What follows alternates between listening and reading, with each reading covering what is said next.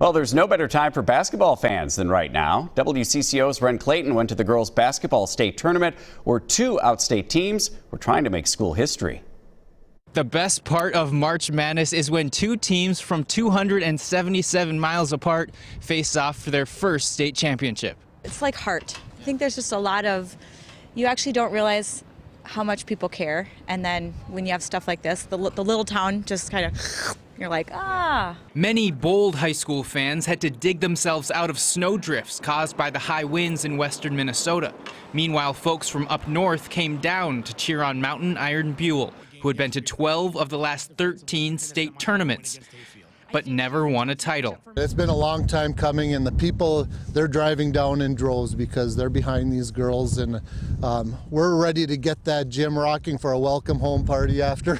So, like I said, this is very exciting for the communities of Mountain Iron-Buhl.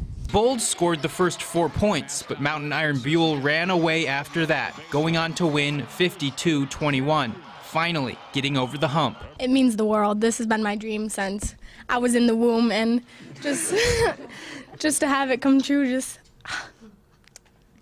it just means so much. I'm just so proud of you guys. It was a family affair for Hallie Savela. Her sister is a former player and her mom an assistant coach. It's so awesome to be able to spend this with her and my sister up there supporting in the stands, and I've watched her go through this, and she actually posted 6 years ago today.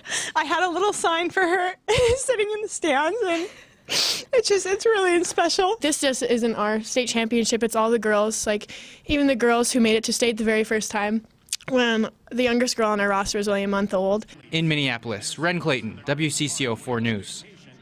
Norman Seawright will have highlights of the other state championship games tonight on our late news.